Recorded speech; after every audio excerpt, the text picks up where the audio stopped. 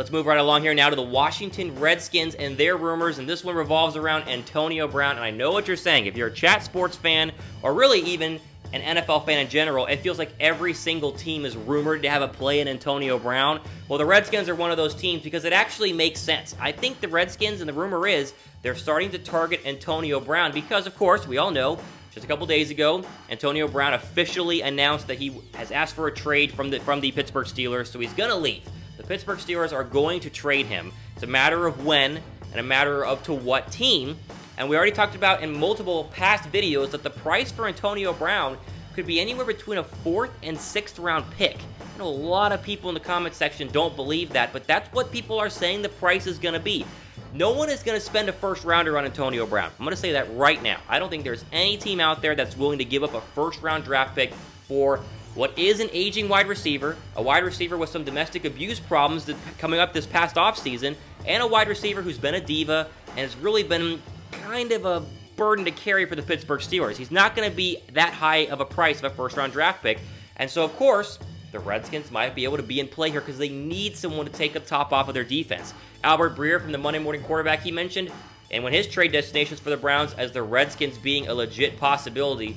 We can look at the stats. We know how good Antonio Brown is. 74 touchdowns in his career, 837 catches, 11,207 yards. He's great. We know how good he is. And I know many of you are saying there's no way we could trade a first-round draft pick to get him on the Washington Redskins, but I'm telling you guys, he's not going to cost a first-rounder. He's going to cost anywhere between, in my opinion, as high as a 3rd, maybe a 2nd, all the way back to a 6th. This is a real possibility for the Washington Redskins. Listen, they need a playmaker.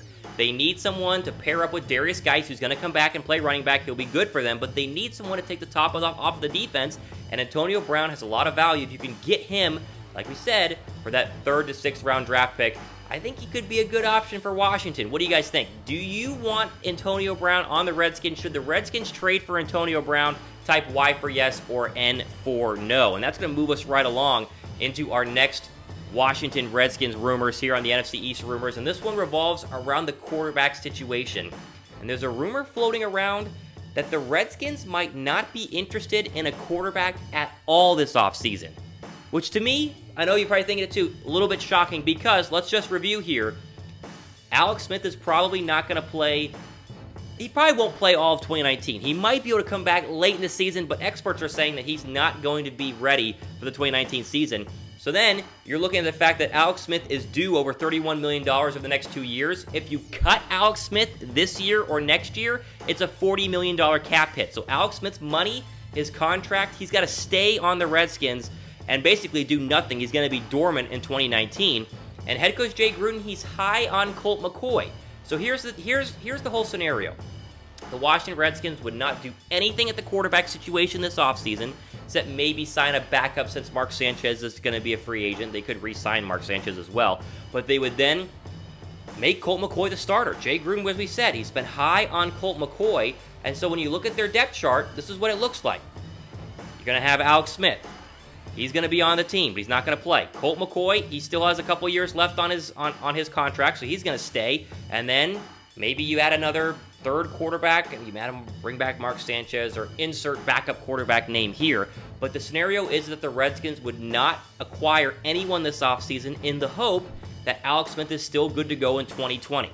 The problem for the Redskins is that they kind of handcuffed themselves when they gave Alex Smith that $95 million contract. When you give someone that much money, and then they get injured, there's just nothing you can do about it. Alex Smith broke his leg. He's not going to be able to play in 2019. And now they got to deal with the consequences of that because they're not able to cut him, like we said. And they probably are going to go with Colt McCoy to continue the 2019 season, which then means, is this a lost season for the Washington Redskins? Are they going to be able to do anything with Colt McCoy at quarterback? I don't know. Redskins fans, I want to know what you guys think.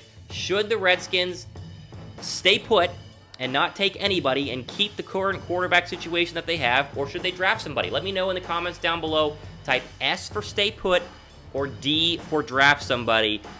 I want to know your thoughts overall on the Redskins offense, Redskins fans. I know the quarterback situation is worrisome. What would you guys do? Let me know. I'm very curious to hear from you guys there.